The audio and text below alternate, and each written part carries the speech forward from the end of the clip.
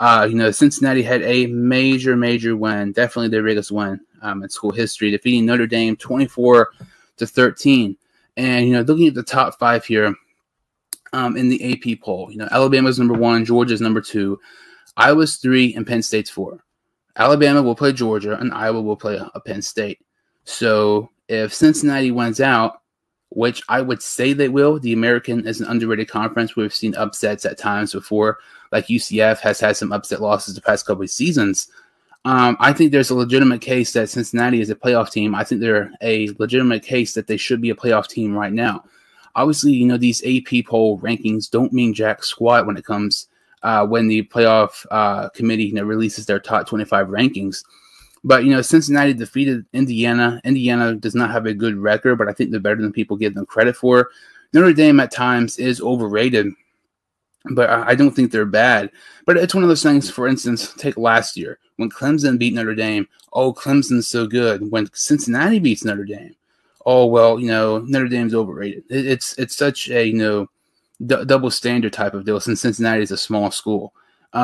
Cincinnati deserves to be in the playoffs. There's been lots of rumors with the, college football playoff expanding to more teams being involved, but there has not been a group of 5 team more deserving of the playoffs this year than Cincinnati. If they could win out, there's no reason why they shouldn't be.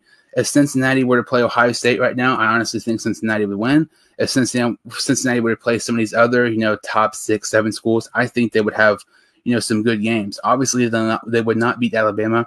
Obviously, they would not beat Georgia. But for any other team, I think they would compete with them. And, I mean, look at the ratings and how much money you would get, even at that standpoint. With Cincinnati against Alabama, I mean, look at how many fans, packed, Notre Dame Stadium for Cincinnati. There was such a, top game to watch. It would really help, the college football playoff get more money when it comes to ratings because it's a small school, potential upset alerts. And, I mean, we want to see this small. I don't even like Cincinnati. I don't like Luke Fickell at all. But I want to see Cincinnati in the college football playoffs. It's bound to happen. It needs to happen. And if it doesn't, it just proves that there's never going to be a group of 5 team in the playoffs as long as it's a 4-team team in the college football playoffs. I certainly think if Cincinnati goes undefeated, it is almost a guarantee to make the playoffs. I actually think there's a good chance it might even be a 2 seed, the second overall team in the playoffs. Like you said, Alabama, Georgia, Iowa State, Penn State. Those are games that are going to be happening here in the near future. I think Cincinnati jumps both of whoever loses in those games. So obviously they're already in the 3 seed. And if Penn State were to beat Iowa, they still have Ohio State. They still have Michigan. They've got a really tough schedule ahead of them. So there's a case to be made. They lose another game, and all of a sudden, Cincinnati's right behind Alabama or Georgia for the number 1 overall seed, which is insane to think, but is possibly true at the same time because I think right now Cincinnati by far has the easiest schedule remaining of those top 5 teams. I think their hardest game is against SMU right now. So, I mean, they have no business losing any of the games they play for the remainder of the season. They have proven themselves against Notre Dame and Indiana, who are 2 pretty solid teams in college football right now. I think this is a team that seriously could be the second overall seed in college football when it's all said and done this year. And I think that is really exciting to see because I think Cincinnati certainly deserves it. Luke Fickell has done a fantastic job with his team, completely turning them around, making them fantastic. Still have one of the best defenses in the nation, Majai Sanders, Ahmad Sauce Gardner. It's a great team all around with those guys. I'm really impressed with how Desmond Ridder is able to pop back up and continue to perform well whenever needed.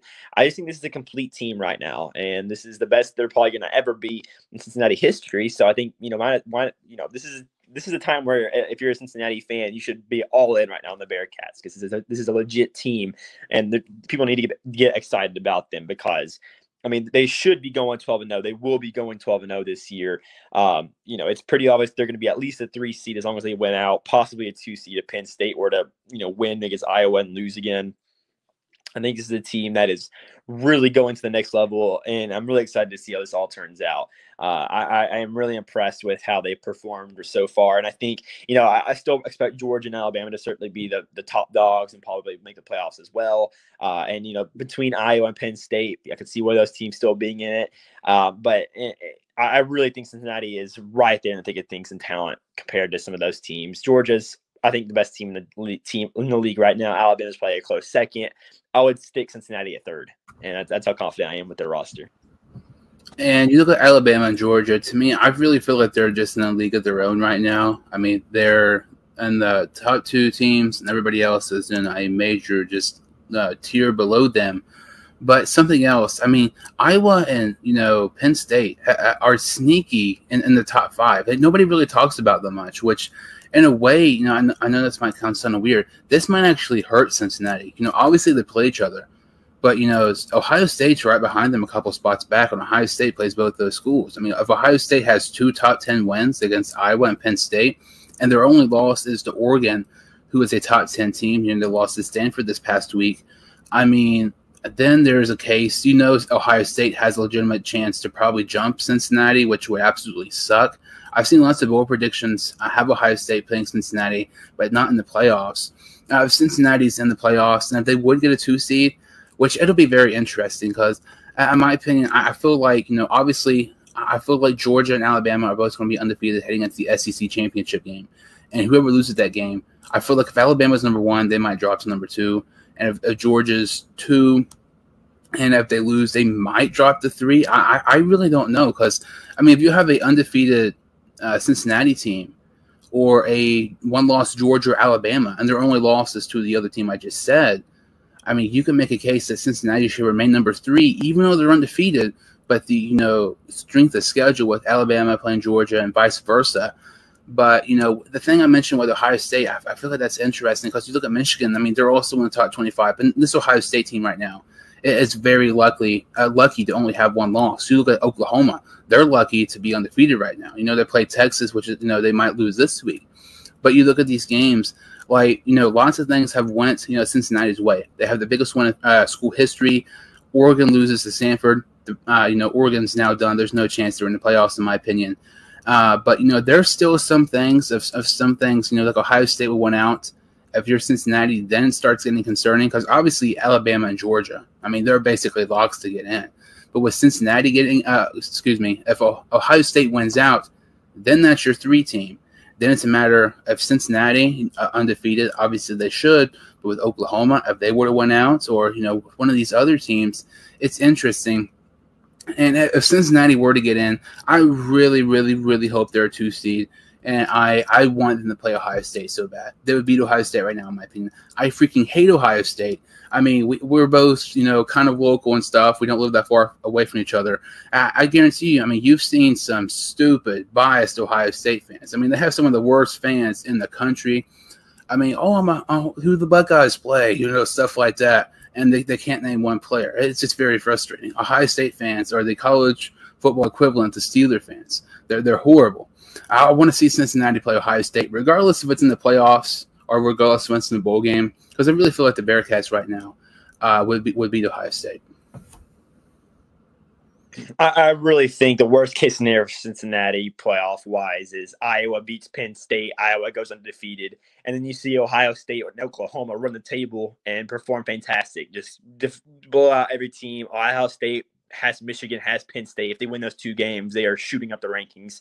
I mean, that is the worst case scenario for Cincinnati because I definitely think, you can make an argument an 11-1 Ohio State team if they improve a lot and get a lot better. If Oklahoma is able to improve a lot, get a lot better, to still be undefeated in the Big 12, there's a case to be made. Those teams could possibly pass Cincinnati. And if Iowa's still ahead of them already, of course, Georgia and Alabama are still going to be up there, probably ahead of them as well.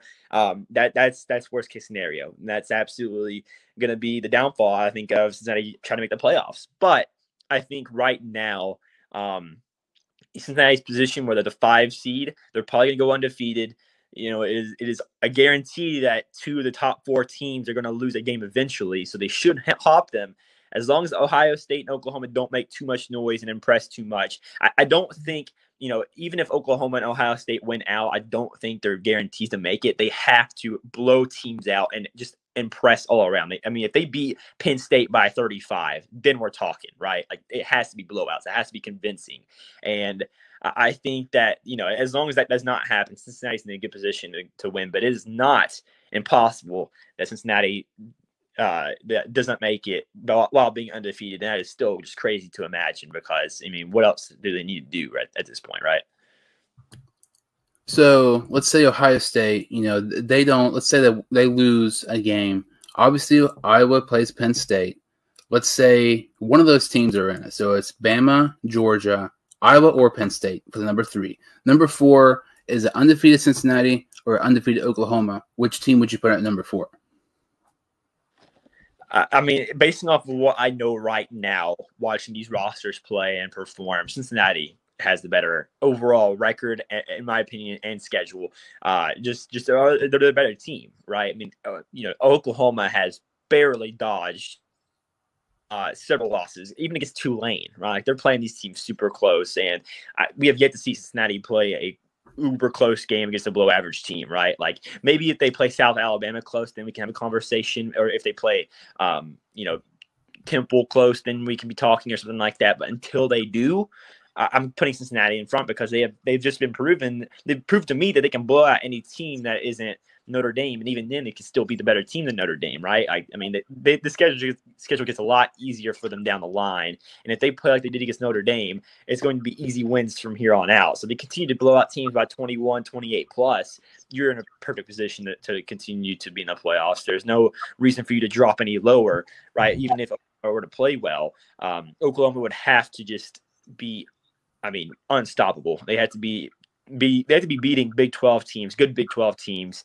I mean, by, like I said, 28, 35, kind of like Ohio State is. They need to earn their wins over Cincinnati. And Cincinnati is not going to be letting up anytime soon. They're going to be blowing out all these teams out of the water. So Oklahoma has to do that and some for them to be able to make it. So I'll take Cincinnati right now. I think it's a pretty low chance Oklahoma makes it, because I do think they probably lose a game this year. I'm not impressed with Spencer Rattler or that team much at all.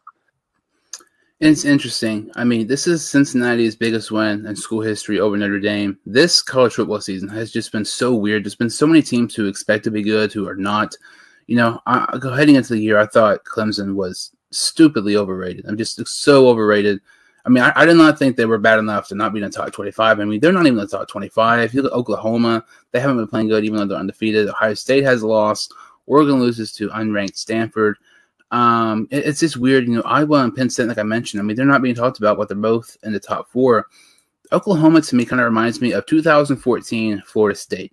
If you go back to that year, that was Jameis Winston's second year with Florida State, full-time starter. They went undefeated. There were so many games they should have lost, and it was so close. And then when they finally played a really good team, I think it was Oregon, the first game in the playoffs that year, they got absolutely killed. Winston was horrible. Just their whole team was horrible. I think they ended up losing by like 30 or something like that.